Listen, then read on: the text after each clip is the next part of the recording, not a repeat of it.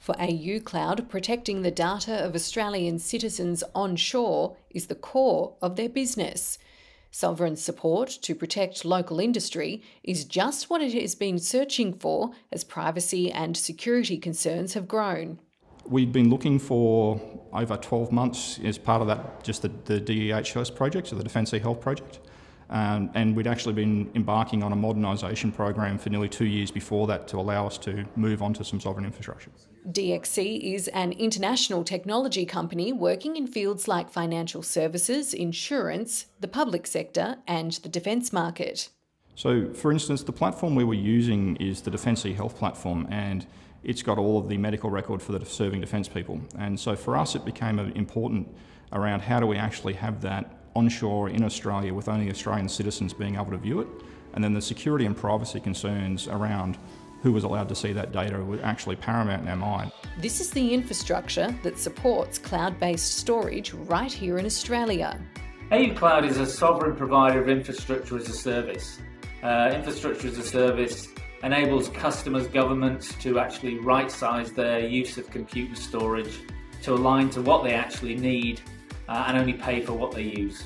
Competing with global companies like Microsoft and AWS, Phil says they're on a level playing field. It means that the local teams are challenged to have any influence on the global mission. It means that we can make decisions in a more agile way, we're more adaptable to our local customers, and we're able to align what we do to the local Australian government best practices.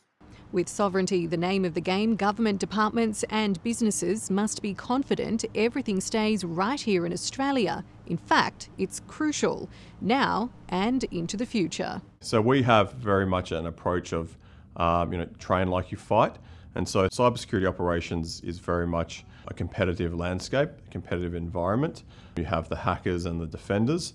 And so having that combat experience within cyberspace and understanding how cyber operations and your job works within the context of a business. Fifth Domain provides software as a service platforms to organisations and the education sector to train in cybersecurity operations. Having a sovereign supply chain to ensure that the economy and society can sustain itself and maintain operations in the event of some sort of global disruption is essential, and that's why we really value the relationship we have with AUCloud, because it then strengthens our brand and our mission to be able to provide these sovereign services to Australia. Services that are becoming ever more popular.